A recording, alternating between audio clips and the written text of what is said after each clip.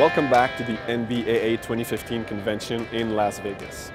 This year's convention is definitely part of the PT6 nation, as we are celebrating the new Pilatus PC-12 NG aircraft, and we're meeting with a pilot who flew around the world.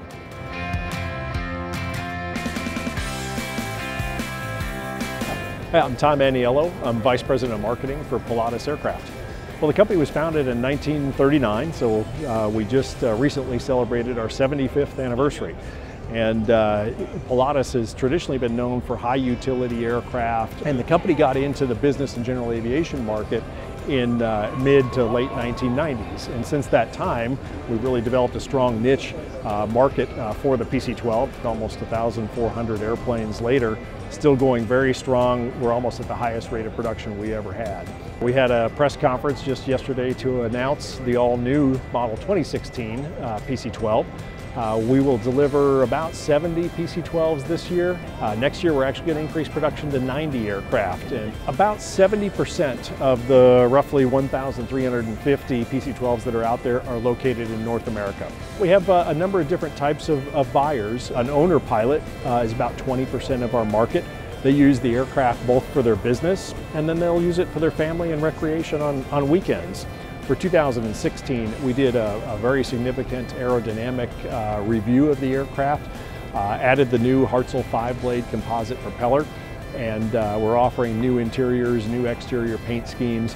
All of that adds up to better performance, all on the same power. Same Pratt & Whitney PT6-67 power. My name is Amelia Earhart, and I'm part of the sales support team and also PR and marketing for Tempest Aircraft Sales and Service. The PC-12 and I have really gone all the way around the world. I've had a lifelong goal as the namesake of Amelia Earhart to recreate Amelia's 1937 flight around the world that she was unfortunately unable to finish 77 years ago. So in 2014, I used the Pilatus PC-12 that you see here behind me, loaded up with an additional fuel tank, so we had 600 gallons of fuel to fly 28,000 miles over the course of 18 days, over 108.6 flight hours, and I became the youngest woman to fly around the world in a single engine airplane. I had a good relationship with Pilatus, and as soon as I had the chance to research the aircraft and really look into the reliability of the engine, that was the #1 priority. The incredible capacity of this engine to perform in every single condition that we flew through some pretty extreme weather conditions, thunderstorms, different climates, north and southern hemisphere. 80% of that flight was over the water.